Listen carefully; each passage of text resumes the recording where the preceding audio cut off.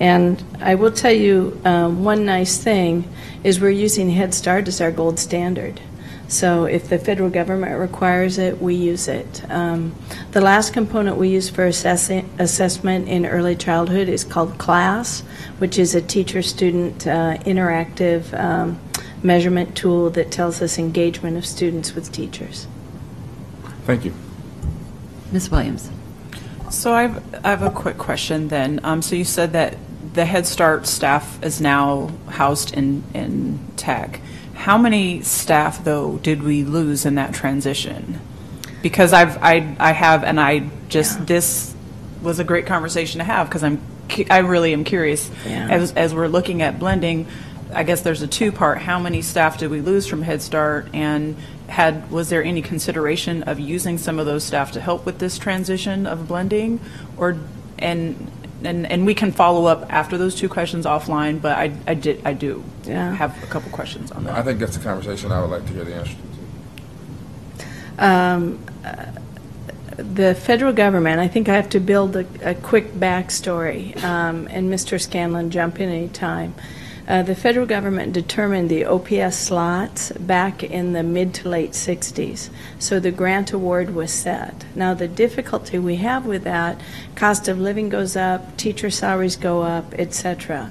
So we're always in a position where the grant award isn't meeting all of our staff salary increases, and so we're always looking at ways to be more efficient. So this was an excellent example of efficiency. The grant could no longer fund two resignations were not filled. One was it's a URSA position.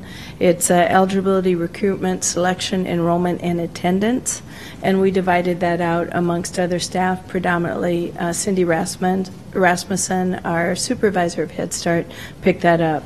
The other resignation that wasn't filled was the health nutritionist, and we actually leaned on Sharon Wade, who is our health supervisor, with Kathy Heck, who's the assistant to Sharon, to pick up those responsibilities, and Tammy Yarman's department has helped us with that too. In addition to that, Head Start used to have two receptionists. One retired this year. We did not replace that.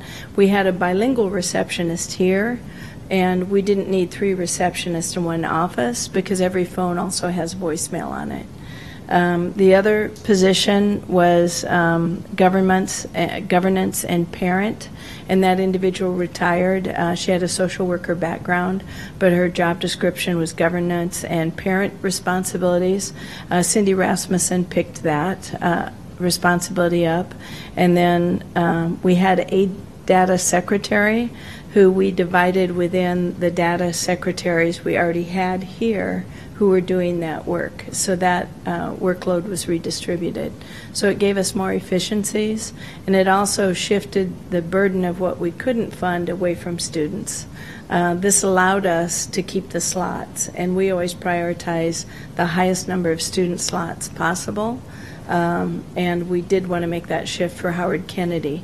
I don't know if you remember, we were in front of the board quite a while ago talking about those half-day classes at Kennedy becoming full day, because that's what the parents wanted.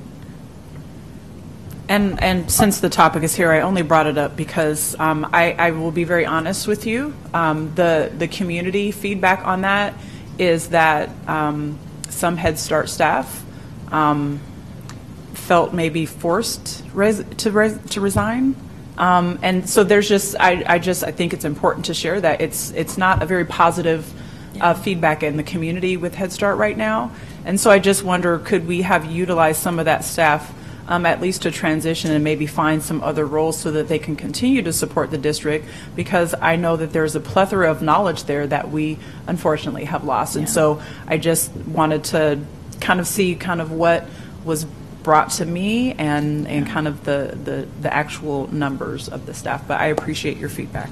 Yeah. Mr. Wayne.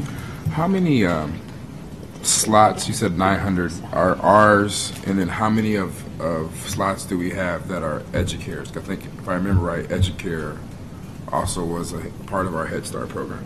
Yeah. Educare is our delegate, so they are part of that Head Start program. We have approximately 340 students that are connected with Educare, that's infant and toddlers, and then that leaves approximately 560 students that are OPS Head Start students. So that gets you your total of about 900 students. And are we planning on moving any more slots over to our delegate, or are we planning on bringing those slots back to OPS? There's no plan for change at this time. When was the last change that occurred? 2 years ago, I believe. Yeah.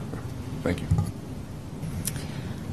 Okay, and I know those counts are always in the monthly report that Mr. Scanlon probably sees, but so I think it does get up to about 600 at different times during the year from what I remember. So, okay, Mr. Ray, I can't remember. Did we have a motion on this already?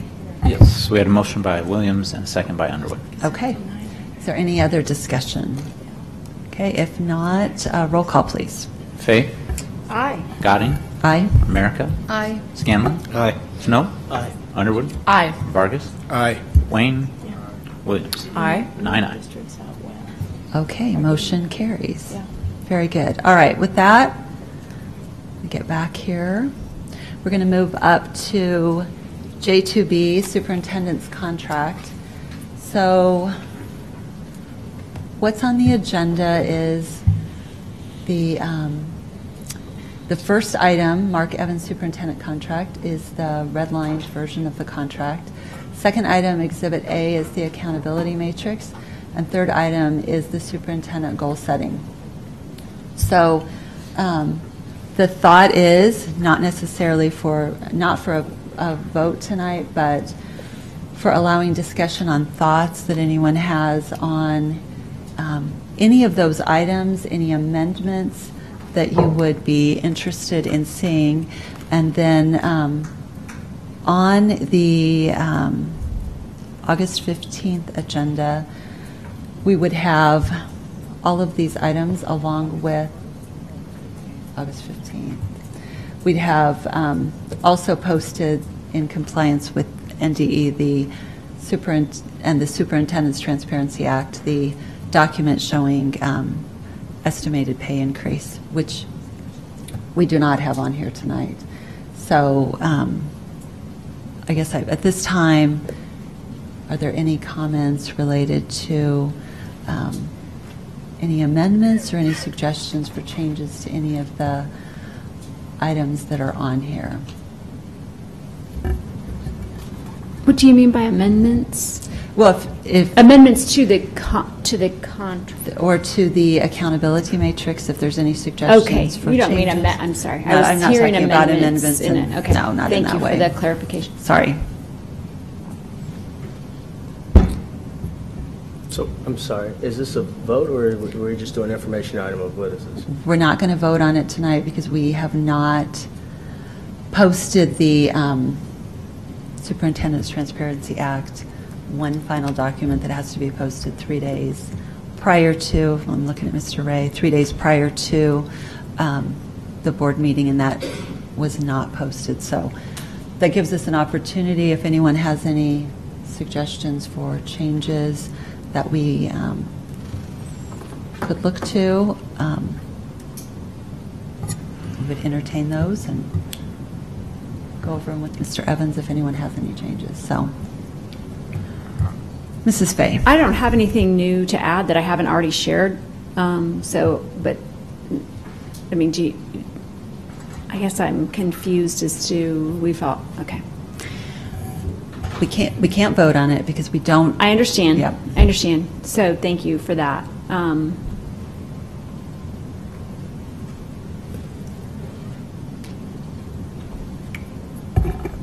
Okay.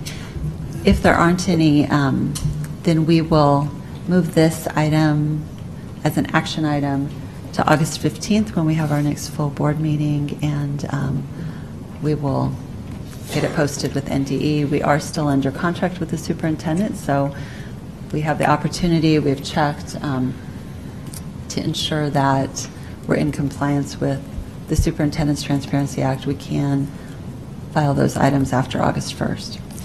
So with that, I would share that under K, receipt of reports, K1, there's a CBOC update, which is about 94 pages or something like that. So I'm sorry, I didn't want to fall asleep, but it's long. So there's all that information there. And with that, Ms. Williams. I move that the Board of Education go into closed session for the protection of public interests and for the prevention of needless injury to the reputation of individuals to discuss with the superintendent, secretary to the board, and legal counsel pending litigation. Is there a second? Second? Second by Ms. Underwood. Roll call, please. Gadding, Aye. America, Aye. Scanlon. Aye. Snow. Aye. Underwood, Aye. Vargas, Aye. Wayne, Williams, Aye. Babe. Aye. 9-0. Motion carries. Let the record reflect that the board went into closed session at 9:41 p.m. Shouldn't be only, I think it's only